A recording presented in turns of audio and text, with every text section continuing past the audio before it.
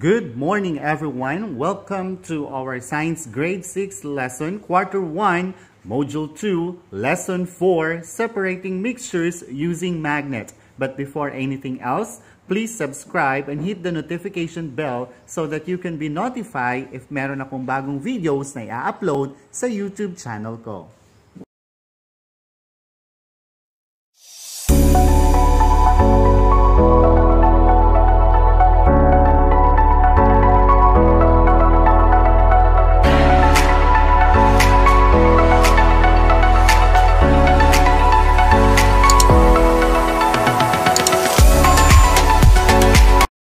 Before anything else, we would like to give credits to the management team of the module, particularly to the Department of Education, headed of course by the Secretary Madam Lenore Magtolis Briones, also to the Undersecretary Sir Diosdado M. San Antonio, to the authors Ma'am Nancy N. Torres, Ma'am Judy C. Villanueva, Ma'am Jamaica B. Barcenal, and Sir Julimar D. Lestimoso, to the editor, reviewers, illustrators, layout artists, graphic artists, management team, thank you so much for making this module so that every learners in the entire Philippines can learn the subject.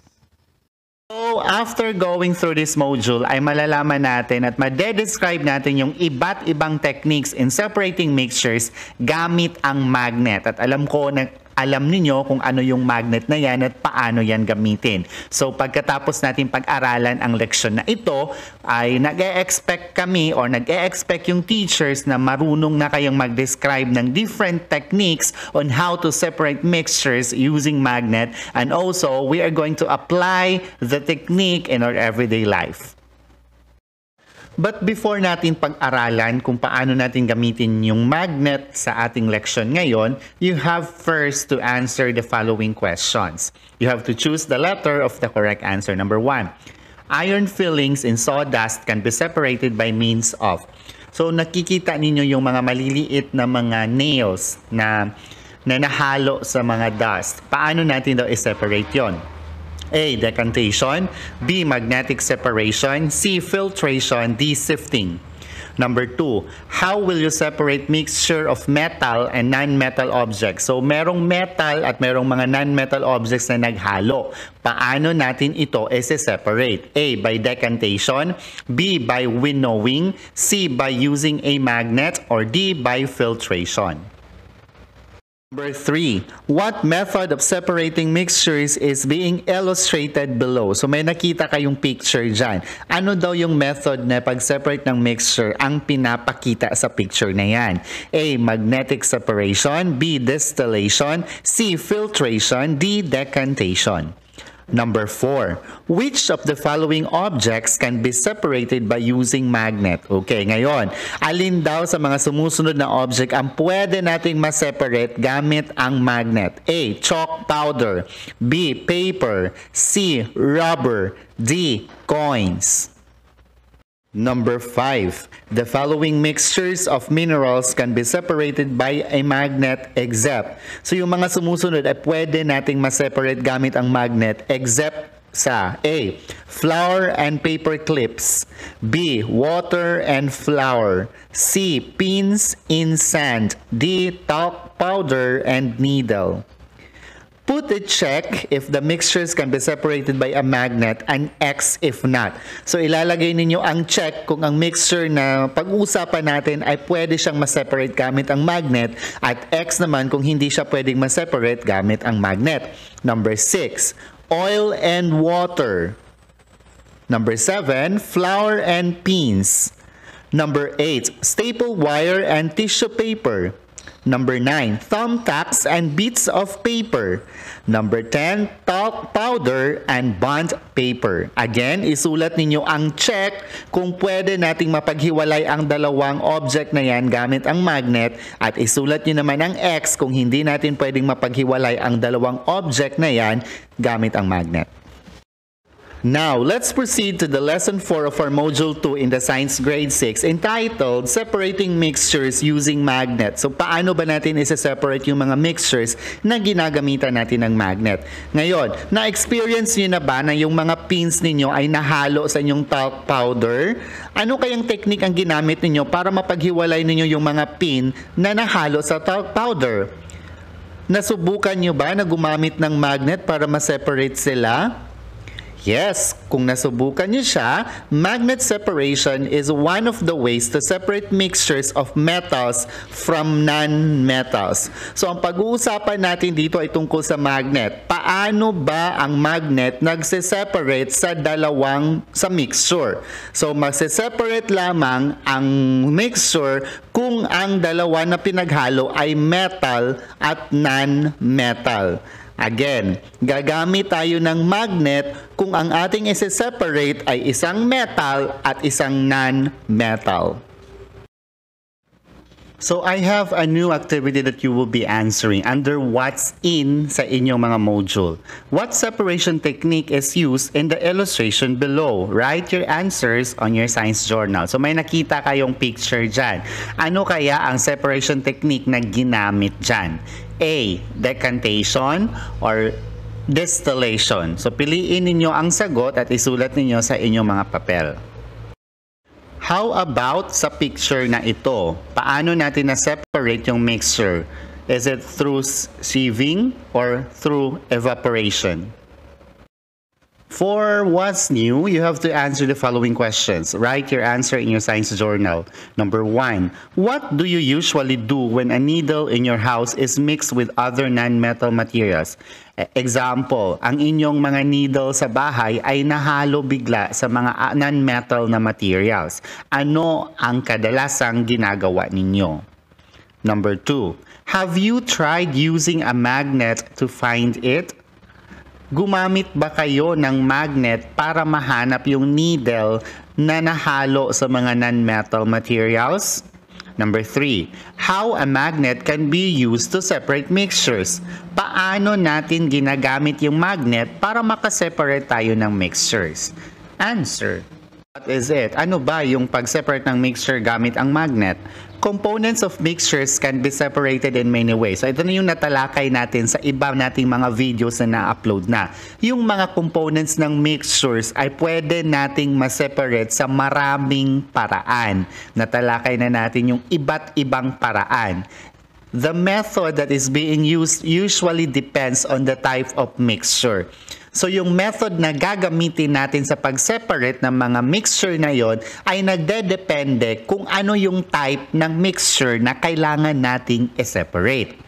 Metal and non-metal objects can be separated by using a magnet. So ngayon, nahalo ang mga metal at yung mga non-metal na objects. Kayon, paano ba natin sila isi-separate? So, pag-separate natin sa metal at non-metal ay gagamit tayo ng tinatawag na magnet.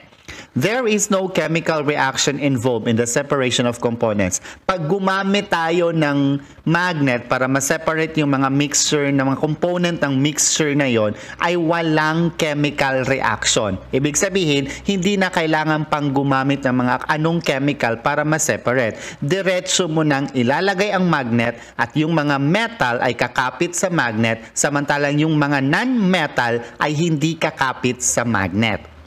Metals which are made up of alloy, nickel, or cobalt are easily attracted to the magnet. So ito yung mga naa-attract sa magnet, yung mga alloy, yung mga nickel, or yung mga cobalt. While non-metals are not. Yung mga non-metals ay hindi naa-attract sa magnet. Paano natin malaman na naa-attract sa magnet? Yung kakapit kaagad sa magnet. Yun yung mga metal. At yung mga non-metal, yung mga hindi naa-attract or hindi kumakapit sa magnet. Iron fillings, thumbtacks, staple wire, pins, Coins and needle are some example of objects that are attracted to the magnet. Yung mga pinangalanan nating mga object, sila yung kakapit sa magnet. Kaya sila yung mga metal. When they mix with non-metals, this could be separated by magnets. Pag nahalo natin sila sa mga non-metal example, ang coin mo ay nahalo mo sa 1 kilong harina. So, gamitan mo lang ng magnet, automatically, mase-separate mo na si coin kasi maa-attract siya. Under what's more in your module ay merong activity dyan. You have to choose from the word in the box the mixtures that can be separated by a magnet.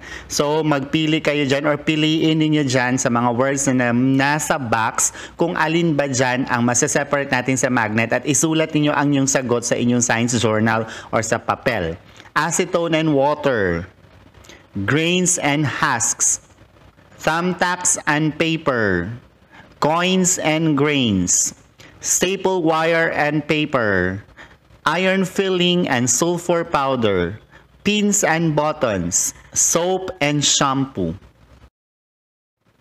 So, what I have learned. So, ngayon, i-gauge ko na kung may natutunan kayo sa leksyon na ating napag-aralan. You have to complete the statement below by choosing the correct answers from the given choices in the box. So, yung mga nasa loob ng box, sila yung choices, sila yung mga answer, at ilalagay ninyo sila sa proper na lalagyan. I learned that blank is a technique used to separate blank from blank. Metals are attracted to the blank, while non-metals are not attracted. Mixture of blank and talc powder can be separated by magnetism. Answer. Now, under what I can do in your module, you have to answer the questions below and you have to write your answers in your notebook or in your science journal. So, may picture dyan na magnet, may iron fillings, at may talc powder. Kung nakita ninyo yung mga iron fillings, sila yung mga metal na na-attract sa magnet. Samantalang yung mga talc powder ay hindi na-attract sa magnet kasi sila yung non-metal. Based from the given illustration, what are the different components of the mixtures? Ano yung dalawang component ng mixture na pinaghiwalay natin? Number 2, how do the components of the mixtures of talc powder and iron fillings be separated? Paano natin sila sineparate? Number 3, cite specific situation that you experience at home or in school where magnet used to separate mixture. So magbigay kayo ng mga sitwasyon na inyong na-experience sa inyong bahay at sa inyong paaralan na gumamit kayo ng magnet para ma-separate yung iba't ibang mixtures. You have to choose the letter of the best answer. Number 1, metal and non-metal objects can be separated using A. Paano doon natin ma-separate yung metal at non-metal object? A, filter. B, magnet. C, sheath. D, water. Number 2, how will you separate mixture of metal and non-metal object? Paano natin isi-separate yung metal at non-metal objects? A, by decantation. B, by winnowing. C, by using a magnet. Or D, by evaporation. Number 3, needle and sawdust can be separated by means of. Yung needle daw ay nahalo bigla sa mga dust na yung tinatawag natin na remains ng mga, gumamit tayo ng chainsaw, yung mga maliliit na mga parts ng kahoy na maliliit, that is sawdust. So, paano natin masaseparate kung nahulog ang needle doon? A, by decantation. B, by magnetic separation. C, by filtration. Or D, by sifting. Number 4, how will you separate mixture of staple wire and chalk powder? Okay, nahalo bigla yung wire ng stapler at ng powder ng chalk. Paano natin sila masiseparate? A, by decantation. B, by winnowing. C, by using a magnet. D, by evaporation. Number 5. Mrs. Cruz's needle was mixed with bits of paper. How will she separate the needle safely from the bits of paper? A, by decantation. B, by winnowing. C, by using a magnet. D, by evaporation. Number 6, how will you use separate paper clips and thumbtacks from flour? Okay, nahalo bigla yung paper clips at saka thumbtacks sa ating harina, sa flour. Paano natin sila ma-separate? A, by using a magnet. B, by using a sheath. C, by using a filter paper. D, by using a filter paper again. Number 7, which of the following best describes a magnet when used to separate mixtures? So paano daw natin madedescribe ang magnet na pag-separate ng mixture? A, it can separate metals from non-metals. B, it can separate non-metals object. C, it can separate larger particles.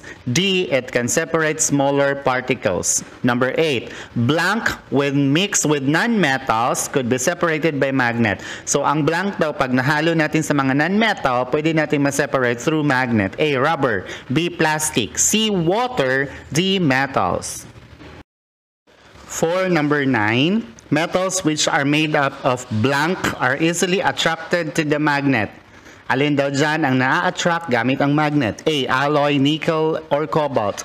B, paint, water, and powder. C, salt, rubber, and plastic. D, gold, ruby, and diamond. Number 10, there is no blank involved in the separation of components in magnetism. A, physical reaction. B, mechanical reaction. C, chemical reaction. D, acid reaction. And for your additional activities, you have to think of at least 3 activities in the community where magnetic separation is applicable. Write a short paragraph describing those activities. You may use your illustration or pictures to further explain your answer. Do it in your science journal. Thank you so much. Isa na namang araw ang ating natapos sa pagtuturo ng module na grade 6. Abangan nyo ang sunod na mga videos. This has been your master teacher, Alan Madino, and I'm saying goodbye and God bless us all.